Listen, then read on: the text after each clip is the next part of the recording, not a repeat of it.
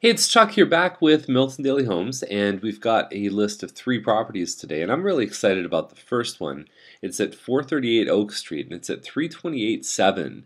And this one here is a very interesting animal. It's been listed before in the sort of mid 300s, hasn't sold.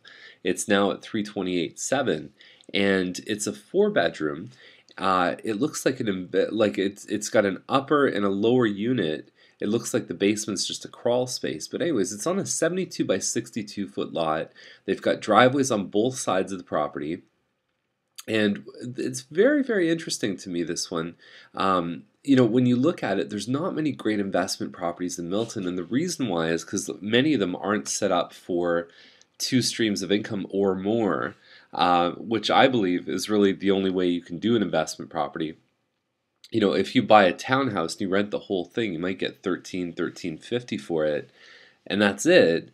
But what if you could buy a home with a basement apartment, even if you rented the upstairs for $1,200, but maybe you could get $550 out of the basement? All of a sudden, you're in a way better position. So I think that there's something to be said for a home where you've got at least two people living in it. The numbers are obviously a lot better in most cases. Now, what I like about this one, the upper and lower units are both currently leased, so if the tenants want to stay, that'd be something I'd check. I'd be looking at how much they pay, because from there we can start to look at the expenses, the mortgage that you're going to have, the taxes, all the rest of it, to see if there's profit there. And we can see how much profit, taking into consideration things like upkeep, taking into consideration vacancy. If they leave, we need to get someone else in there, and there's a cost associated with that. Each unit is metered, which is really, really good. And the nice thing about it is it looks like they've done some work. I don't know really how much value that has. I have to go see it. But electric baseboard heat is normally not something that I recommend for your own personal house, because it can get more expensive compared to gas. Now, in an investment home, what's nice about electric baseboard heat is that the tenant's paying the hydro, so it's up to them to monitor it. And if they break down, it's a lot cheaper to replace baseboards compared to like a furnace. So they actually are much cheaper to purchase and maintain, which is good as a landlord. Okay, so you really have to think about things. You may go into this place and it may not be very nice inside, but you're not going to live there. Okay, so that's what I always struggle.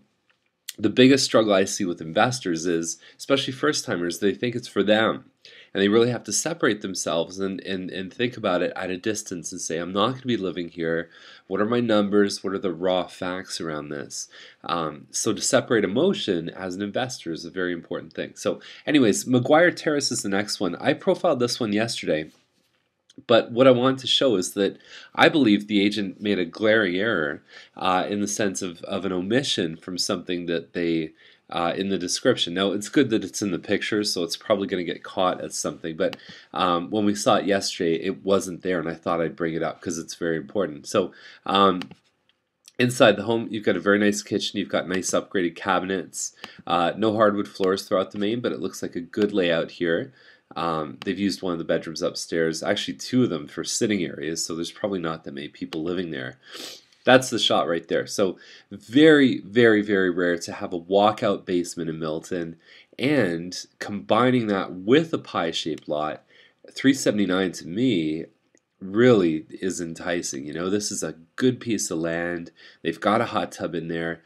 Finishing a basement with a walkout is absolutely exceptional. So that's what I wanted to show you. They did not write anything in the description about the walkout basement. They did the pie-shaped lot, but I think the walkout has just as much value. So very, very nice. Definitely check that one out. And the last one is on Charlton, and it's at 449. So it's 4-bedroom, 3-washroom, and it's over 2,000 square feet. And I look at this, it's on an 85 by 142 foot lot.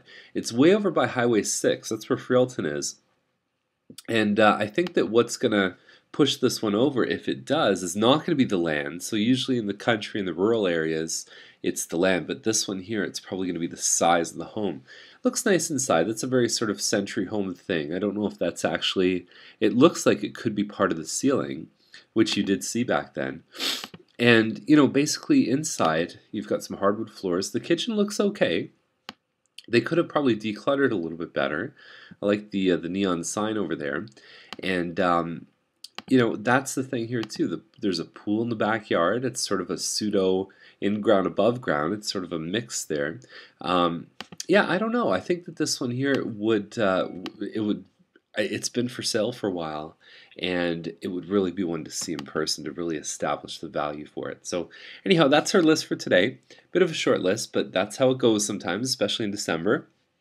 And I'll see you back tomorrow with another episode of Milton Daily Homes. Bye for now.